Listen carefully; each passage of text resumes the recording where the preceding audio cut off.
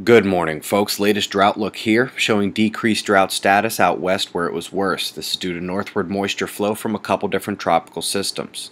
Got a great before and after show from NASA's Earth Observatory using LandSat8. Crack down the mountain is visible the whole way, and afterwards you see the debris field and rock newly exposed to the atmosphere.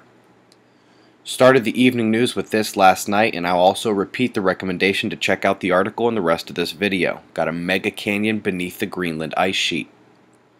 The top story from last night was buried behind beautiful Chandra images of Sagittarius A. A Harvard scientist has observed and identified a mechanism for black hole rejection of matter.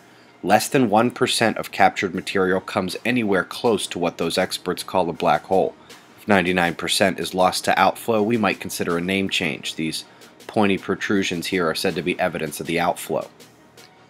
Significant tropical development has begun off the African coastline. We'll watch as they come west. Counterclockwise driving cloud system encountering the northwest coastline of the Americas. Longtime viewers recognize the power low south of Alaska trying to hold tight for as long as possible. Meanwhile, another low in the north-central states is converging air drawn up the leading east edge and cooler, drier air from the north for our severe watch zone tonight. Europe has two zones to watch, the convergence cresting the northern areas and the heat-based pop-up storms near the Mediterranean. Will be the story with high pressure sticking over the continent. In case you can't tell from the movement here, high pressure also remains over Australia, with the low pressure cells forced to keep the dangerous weather to the south. Wallaroo took it bad, I hear. Magnetometers are quiet across the planet and KP is low, but might not be when you look. 4 days ago, a big coronal hole faced Earth, setting its speedy stream our way, catching up to slower solar wind particles out ahead of it and bunching them up for a front-leading density spike. Confirmed by SOHO, we should expect a major speed ramp all day today. That hole wraps around the solar polar north region, while the next coronal hole enters just south of the solar equator. The size is small and ISWA magnetic connectivity show a fairly weak outward magnetic force.